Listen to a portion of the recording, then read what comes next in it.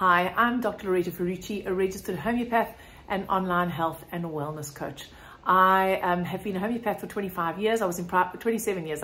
Was in private practice for 25 of those. And in the last 3 years, I have taken my business online. While in practice, though, I've always been fascinated by the energetics behind disease. And so I spent quite a bit of time studying traditional Chinese medicine and a technique called Jinshinjutsu, which is a Japanese traditional healing art, an energy healing technique. I was privileged enough to be able to attend the online group program presented by Gary Ramsey on the Alexander technique. And this was my first experience of the Alexander technique. I'd heard about it, I knew about it, I thought it was something that was to do with posture in order to help actors and singers. But I was absolutely blown away by the way that Gary presented it and by the ease and simplicity and by the effects of the technique. I had a back pain in my lower back on my left lower sacroiliac joint. It had been bothering me for more than a month. I had had various energy treatments. I'd had acupuncture and massage and a couple of other things, and it just wasn't shifting it. And within 2 weeks of applying the Alexander technique as taught by Gary regularly and being aware of my posture during the day, during my everyday, day-to-day activities, I managed to shift that pain completely. It absolutely went away, and it hasn't recurred despite vigorous exercise since then. So I've been using it with my clients to amazing effect. So I am not an Alexander technique practitioner, as is obvious, but because I've always had an extreme interest in energy medicine, I've studied traditional Chinese medicine, and I've also studied a technique called Jinshinjutsu. It's actually an art. Jinshinjutsu is a traditional Japanese healing art, and it literally means the art of the creator through compassionate and knowing man. And I found many similarities between the theory, what I believe Gary was teaching, and Jinshinjutsu. And so I'm offering you this introduction today in just being able to set the scene and the setting for you about energy healing and how this technique can help you. So in energy healing techniques, there is an understanding that we have an energy body. So just like you can't see electricity, but you can only see the effect of electricity, you can't see the energy body, but you can see the effect of the energy body. And the effect of the energy body is our physical body. And our physical body contains not just our physical reactions, but our mental and our emotional responses as well. So the Alexander technique, in my understanding, is designed to help to facilitate psychological and physical healing in the body by using corrections in posture. It was founded by a man called Alexander Matthias. No, I've got that wrong. What was his name?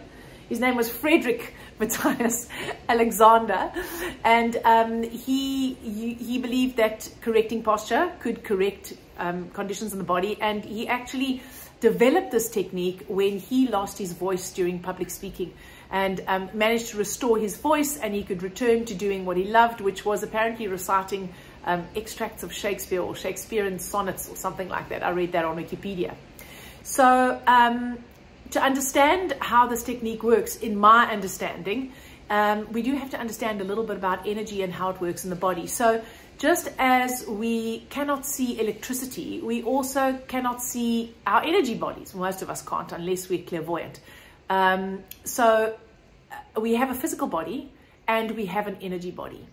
Just like we can only see the effects of electricity, we can only see the effects of what's happening to us energetically. And those effects come out in how our physical bodies operate, our body, our emotions, and our thinking.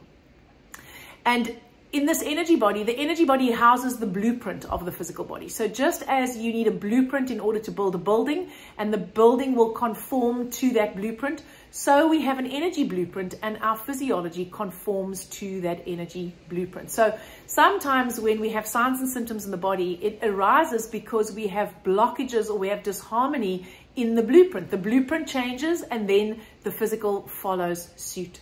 So we can affect this energy body through using various techniques.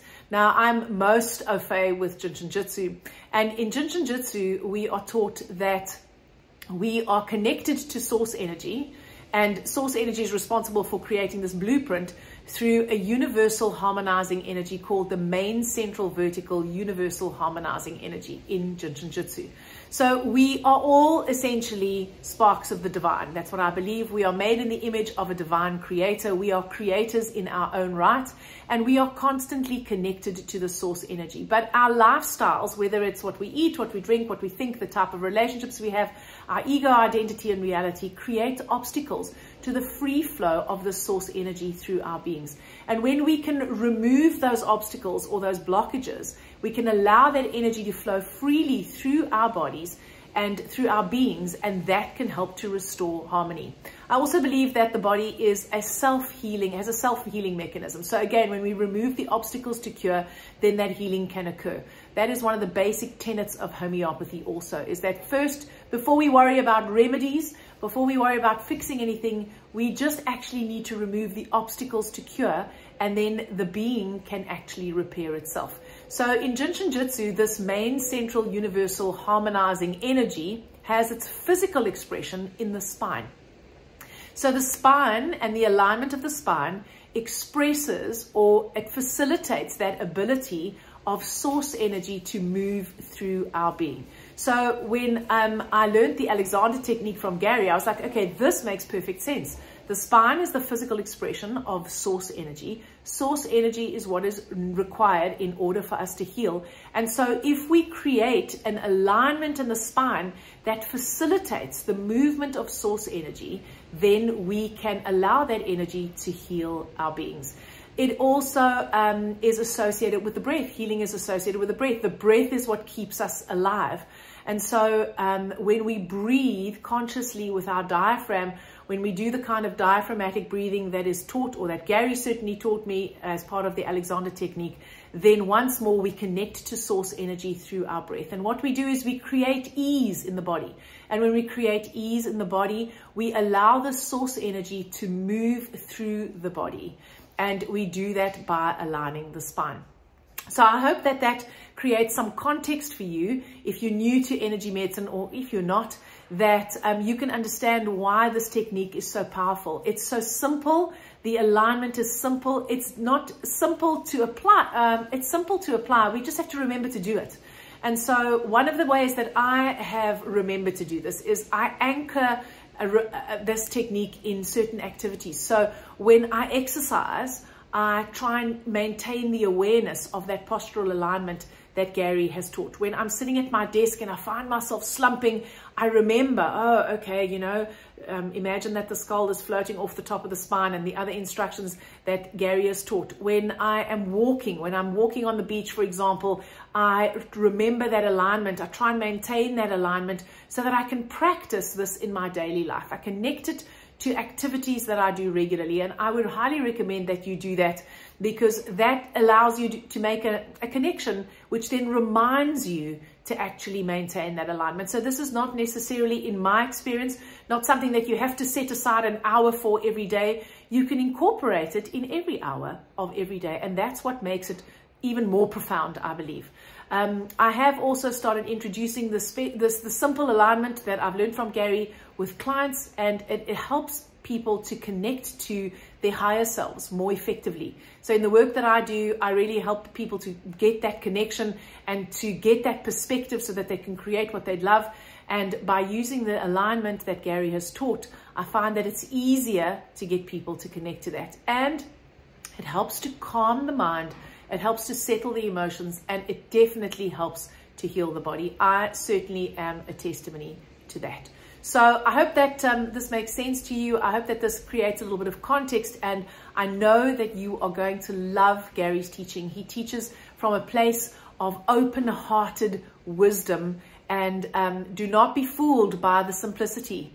Simple does not mean not effective. In fact, healing doesn't have to be hard.